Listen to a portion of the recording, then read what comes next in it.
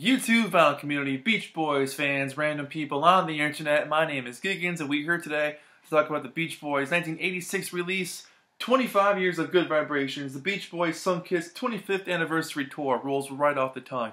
This is something I've looked for years. It's available online everywhere. You can find it on Discogs for like $6, but that's no fun. It's fun to go out to the store and see what pops up. So, very excited to finally have come across this thing. It's just a cool little set. From what I can learn about this thing, it was a mail order only release. It may have been available at the shows, but I guess most people mail ordered this thing back in the day.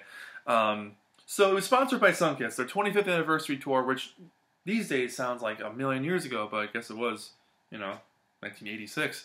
So, long time ago, but Sunkist at this point had been using Good Vibrations in their commercial jingles for years at this point. They were a huge Beach Boys fan.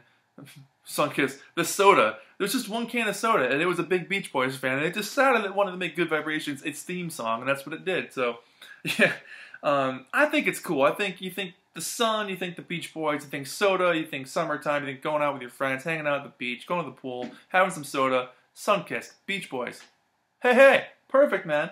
But the reason why I enjoy this a lot is because of the track listing here. It really focuses on the new, the now.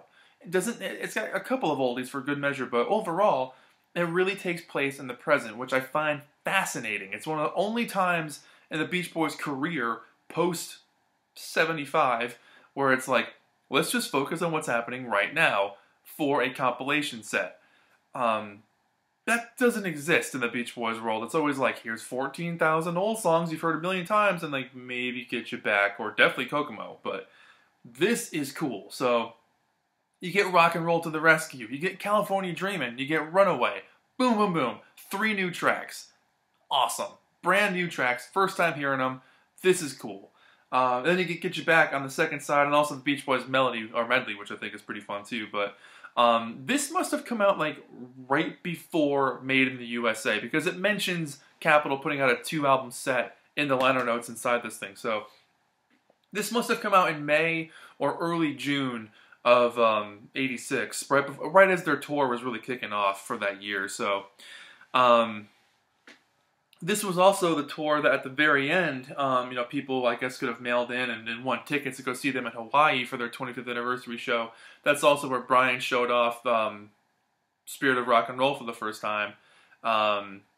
And that was actually shown, that whole concert was shown on TV in early 87, I think in March of 1987. So it took a little while to get out, but very, very cool. He also started working on the very early parts of what would become his solo album around this time. So interesting time to be a Beach Boys fan. But yeah, Rock and Roll to the Rescue at number 68 on the charts. When Made in the USA came out, it hit number 96. California Dreamin' at number 57.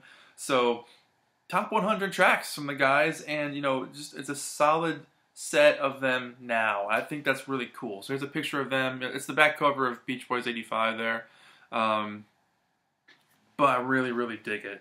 The inside is very cool because the booklet is huge. One thing I do find interesting is that even though this is released through Capitol, the record label mentions, I don't think it mentions Capitol at all. Oh, it does a little bit, but it's mostly just Brother Records, which has not been seen like that since like Smiley Smile. Very cool to see just Brother Records on the label there. Let's flip that around. Yeah, that's really cool. Just a bright orange, sun-kissed orange center label there.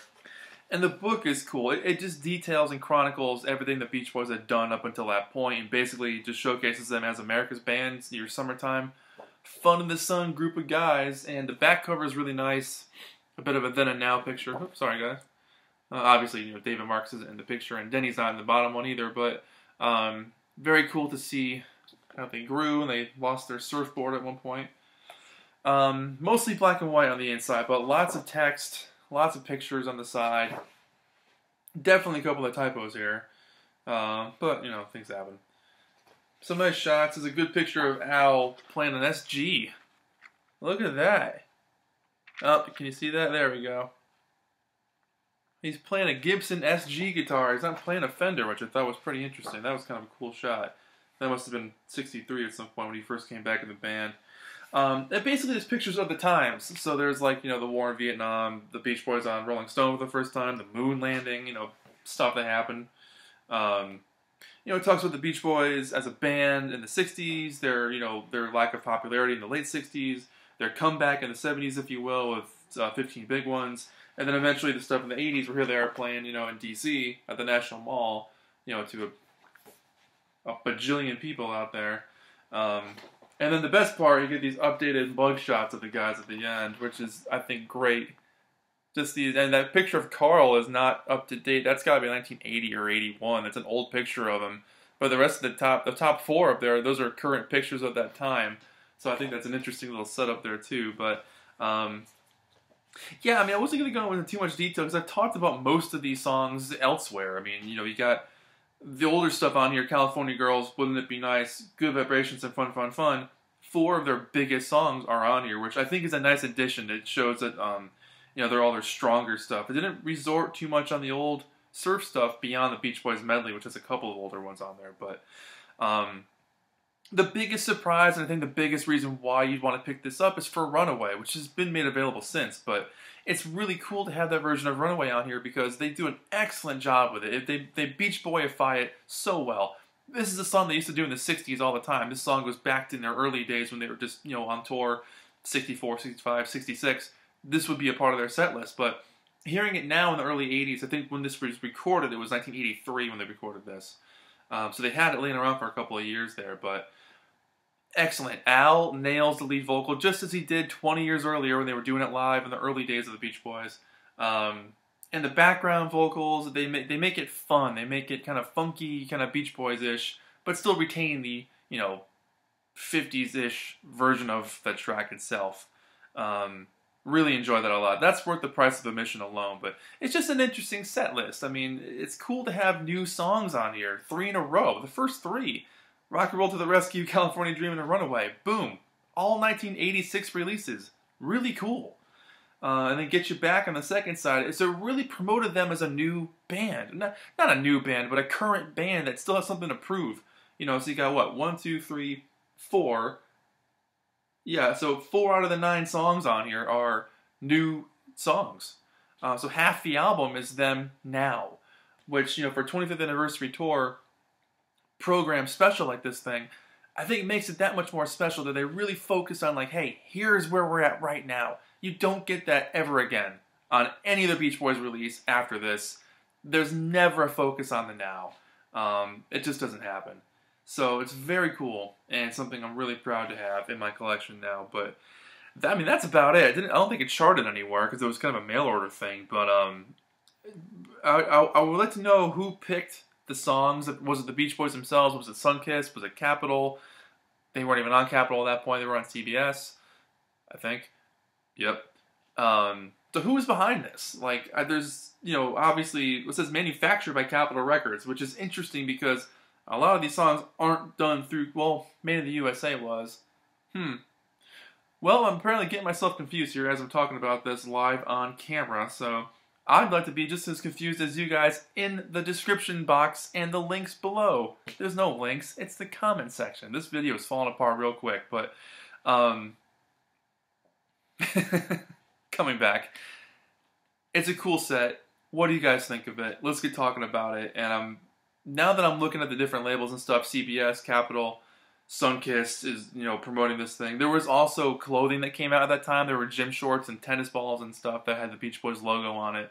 The Beach Boys Sunkist logo, like that was on it, like the front cover. So it must have been an interesting time to be a Beach Boys fan. I was not alive yet, so I couldn't tell you. But yeah, that's it. This is a long, rambly video about something that doesn't have much to say about it beyond that it existed and for a short period of time, and that was it. You know, Sunkist is still around, and so are the Beach Boys. I guess they had a good pairing there, so that's it. Let me know what you guys think of this thing. 10 out of 10. Hands down, 10 out of 10. It's a perfect album. Every song on it's great. And the packaging is cool. I like the booklet. I like the picture on the back. It's just a nice little setup. I like having it in my collection. That's it. My name is Giggens. This has been a long, rambling video. I'm so sorry.